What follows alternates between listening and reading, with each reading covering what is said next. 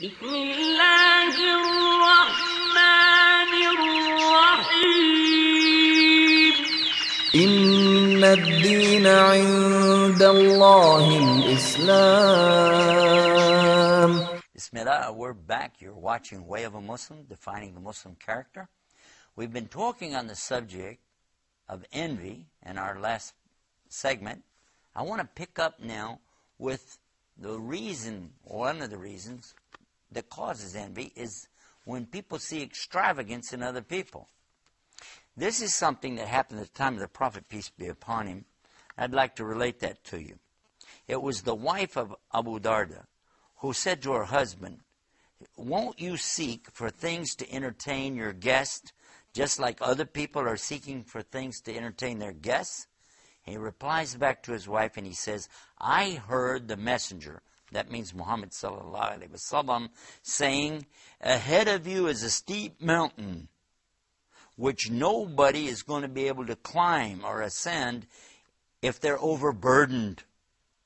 And he said, "So I wish to keep my load light for this big climb." What a good teaching this is. Not to be extravagant, not to load ourselves up with things that we really can't afford in the first place, just to try to entertain our guests, to try to show off for people. "Oh, look at this. I just got a huge giant screen television set." Oh, by the way, we don't want you to throw away the TV set because we want you to watch our programs. But we are talking about being extravagant, not getting things that you don't really need just to show off for the guests. Sometimes the wife will try to encourage the husband to spend more money than he can afford. But it's important for the husband to sit with the wife and explain to her that this really isn't what's in Islam. What's important for us is to keep our burdens light in this life so that we'll be able to ascend that big mountain which is coming up. And this is referring to the day of judgment. All of us are going to be able to ascend up only if we get rid of these burdens here, because Allah is going to ask us on the day of judgment, on Yawm al-Hisab. We're going to be asked about the wealth, about the favors of Allah, the things that He gave us here. There's nothing that we have here that we're not going to be asked about by Allah. Even our eyesight is going to be a favor of Allah that we're going to be asked about. So this is important for us to realize that when we are extravagant and we're buying things and acquiring things that we don't really need, and especially showing off with it, and then we're going to do what? In the last segment we talked about it, cause envy. So this is a good point for us. Avoid the things you don't really need.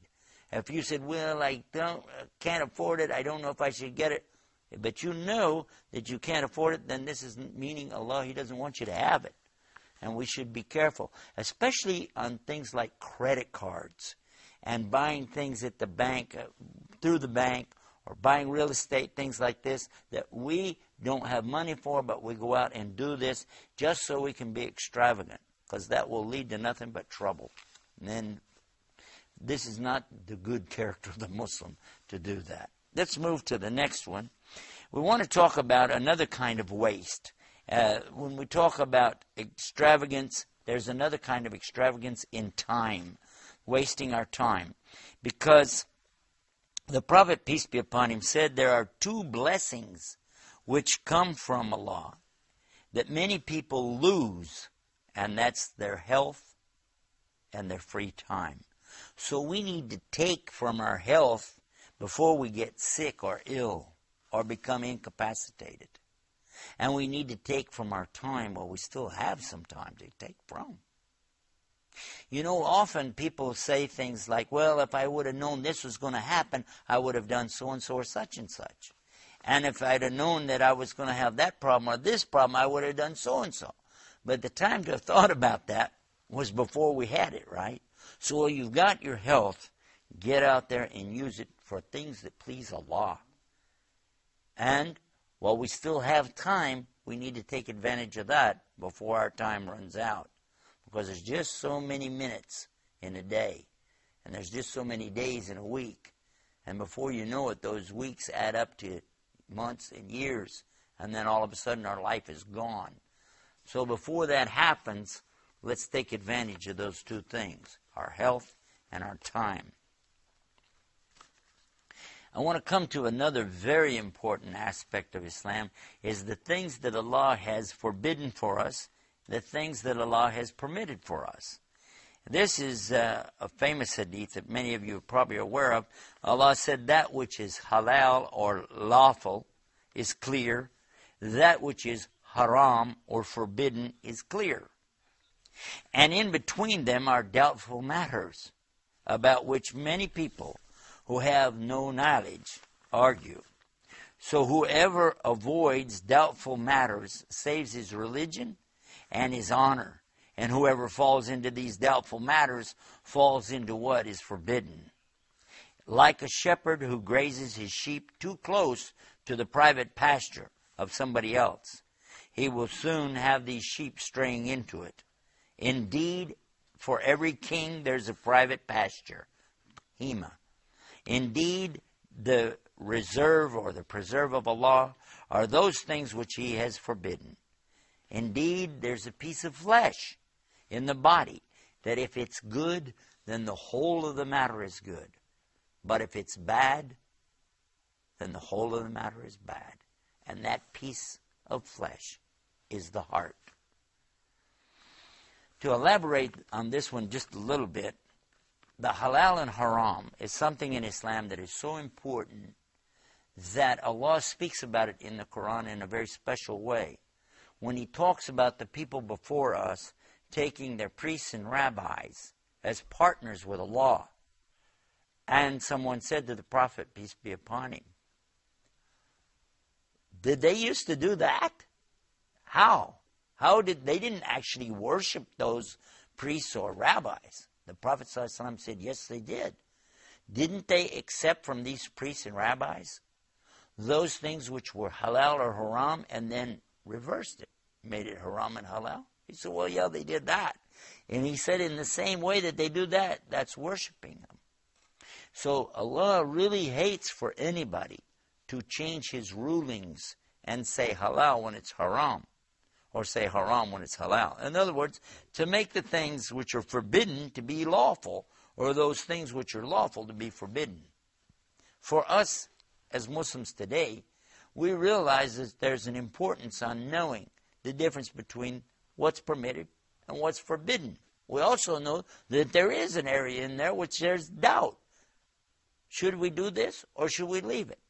And if there's a subject which makes you doubt, then leave that subject for something that doesn't make you doubt. Leave off those things where other people are arguing and fighting about, and be safe in your deen. Be safe in your way of Islam. And this is a good quality of a Muslim, to leave off those things that make you doubt for the things that don't make you doubt. And then additionally, when it talks about this idea of the shepherd grazing his sheep too close to somebody else's pasture, eventually, you know what's going to happen. Those sheep are going to go into somebody else's pasture. That's obvious. But when we're comparing it here, talking about Allah's hima, or reserve that He has, this is something very special, this halal and haram. And the smart one stays away from it. Even the scholars, the big scholars of Islam, become very careful when somebody asks them, is this permitted or is this forbidden? You'll hear them many times start out by saying, Astaghfirullah, Astaghfirullah, Astaghfirullah, which means, Allah forgive me, Allah forgive me. And that's before they even give you any answer. And they're going to be very careful to give you the proofs. One of the famous scholars from Egypt was saying not too long ago that it's difficult, more difficult, really, to talk about the things which are permitted in Islam than it is to talk about the things that are forbidden. He said, suppose I make something forbidden and it wasn't. At least the people will stay away from it, even maybe they didn't have to. But suppose I make something permissible and it's not permissible. Oh my God. He said, this is really, an amazing thing. So he said that it was harder for him to say what's the halal or permissible than it is for say what's that forbidden. I want to move now to something that is also very important when we talk about, it's related to this subject, in knowledge. And this is another saying of the Prophet, peace be upon him. He said, don't seek knowledge just so that you can compete with the scholars. And don't argue with the ignorant. And don't try to gain mastery over the gatherings. Since whoever does that, then, and look how he said it, the fire. It means this is going straight into hell. And that's the one thing we all want to avoid more than anything else is hellfire. I don't want to go to hell. You don't want to go to hell. So this is a good point for us to pay attention to. When you talk about knowledge, I hear so many of our brothers, and I love our brothers so much, who are seeking knowledge. And I pray for them. And I pray for me too to get more knowledge.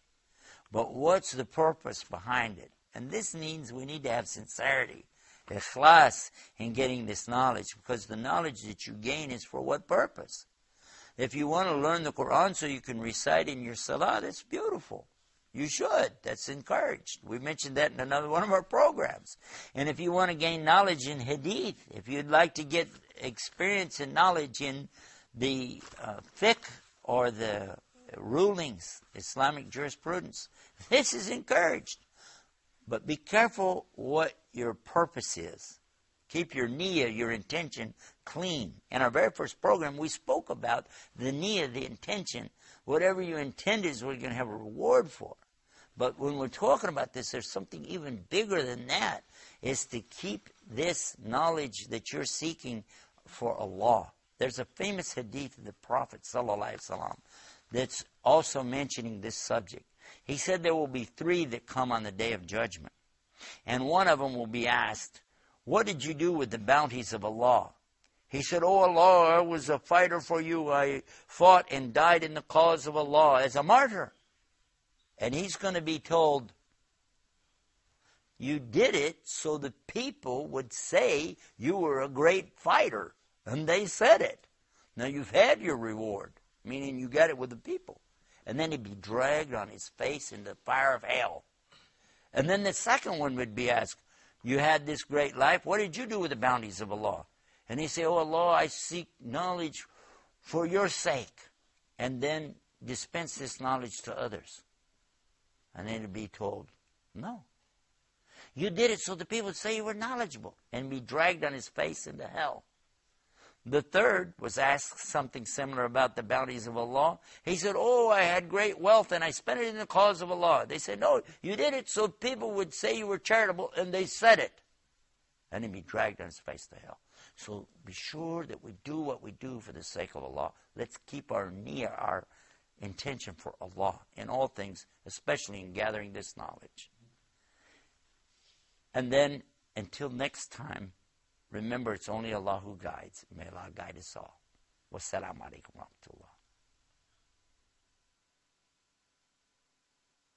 rahmatullah.